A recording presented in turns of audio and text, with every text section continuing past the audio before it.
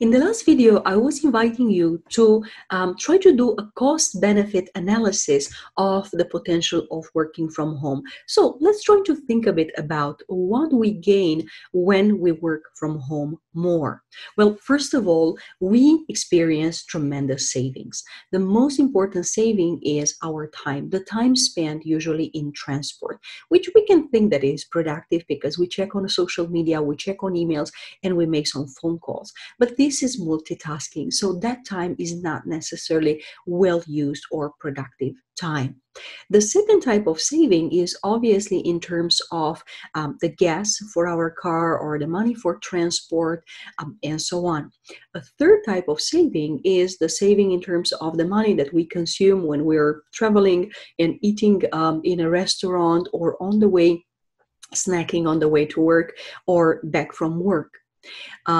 Another type of saving could be that, and I'm sure that it can happen also in your households, that you do shopping for the weekend and then the whole week you're on the way, and then you come next Friday and you look in your fridge and there is a lot of produce and things that you need to throw away because it was simply not consumed. So when we were looking at working from home from a more complex perspective, we can start to see that it really has very impactful benefits for our lives. So we're talking about savings, but we're talking also about what we can do with that time that we save and obviously with that money that we save. So what can we do with that time? Well, for once, we can take more healthy breaks, we can take walks, we can sleep longer, therefore be more rested and more productive. We can cook more and eat, therefore healthier. And we can use that time to actually reconnect with the people around us, with the people whom we hold dear, from our colleagues to our friends and to the members of our families.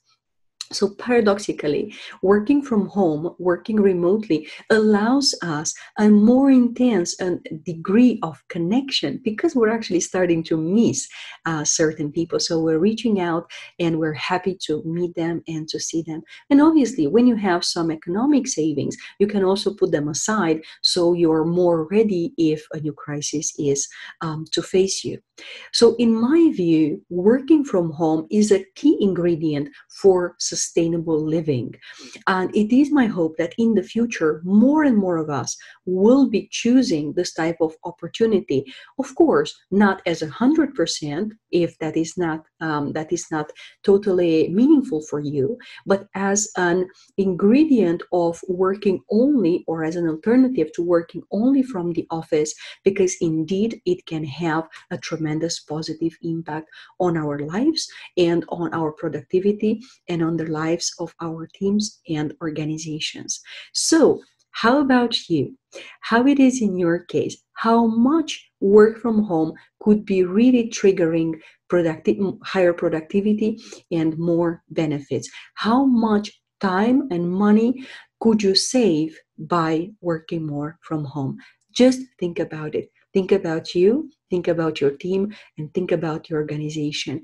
And if you really think seriously with sustainability, think about how you could bring together working from home and sustainability so we can build together more than just sustainable organizations, so we can really start focusing on sustainable lives.